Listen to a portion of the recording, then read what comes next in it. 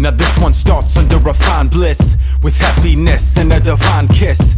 A loving home including 3 kids, when all was well before the sickness. But this one comes with an affliction. Consulted doctor with condition, and he found cancer in position. Now he brings dreadful premonition. Now I don't know from superstition, at times when a soul has to turn to religion. But this young woman was faced with decision, had to fight in a war of attrition, and how to cope, and how to try, and how to reach, and how to rise, and how to live with her remaining time, and how to hope for something she can't find. Never in her mind ever did it climb to a place where her will was resigned. Faith so high they could slow down time and turn these years to an endless shrine. But this is certainly a misfit, and it sure hurts to have to heed it, cause she don't need no one's forgiveness, she just needs something to fix this.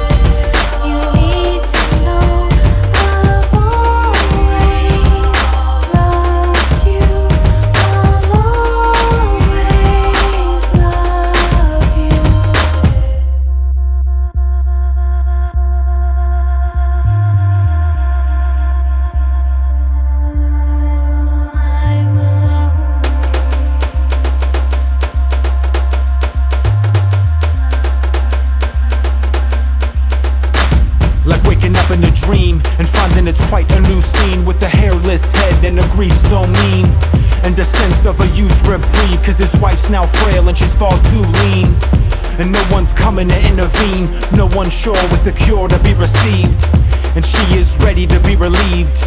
Now there's nothing left to do but breathe.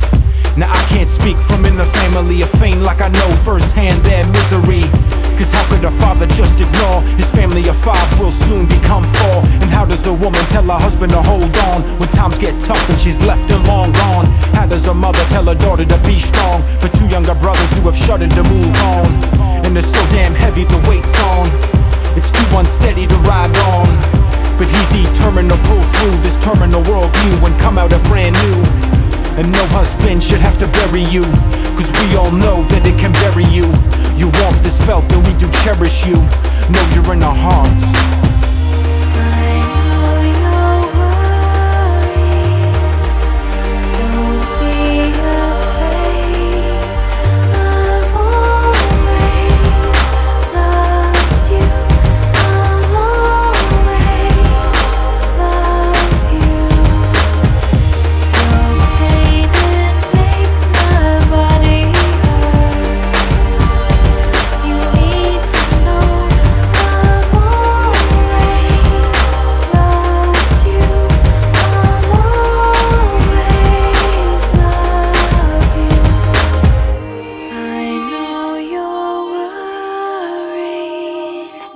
Don't